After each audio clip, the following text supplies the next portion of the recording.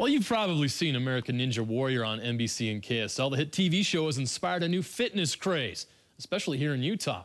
If you're a ninja and you wanted to compete on a full-size ninja course, well, you'll soon get your chance.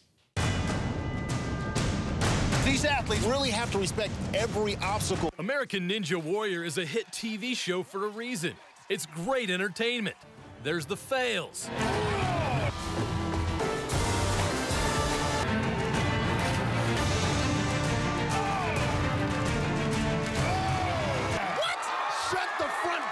And also inspiring athletes who leave you in awe after conquering a grueling course. An unbelievable performance! Oh my goodness! It has inspired many in the fitness community, especially here in Utah. And now it's inspired a two-story, 3,000-foot course that will debut at FitCon 2016. I've been building stuff since I was 2, so it's just kind of something I love to do. It was built by Adam and Kesley Picari. So we did a lot of research and a lot of images on Google and just kind of went with it. Cool. So hopefully we're on the right track.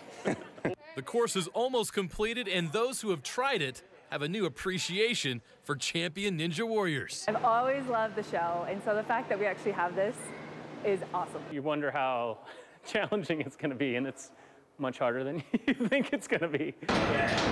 You don't know what to expect. The first time through, you're like, okay, well, what do I do here? What's the technique, you know? How do I get through it most efficient? The fear factor. I stood up there on one of the obstacles and couldn't jump to the next one because I was too scared. I'm like, wow, I'm ways up here and trying to crawl across this thing, and I'm tired, and my grip's gone. And Like the whole first part, I was like, oh, I'm good, I got this. And then as soon as I get up top, it takes a little more concentration and confidence. Is this something you want to try competitively or do competitively? I don't know about that.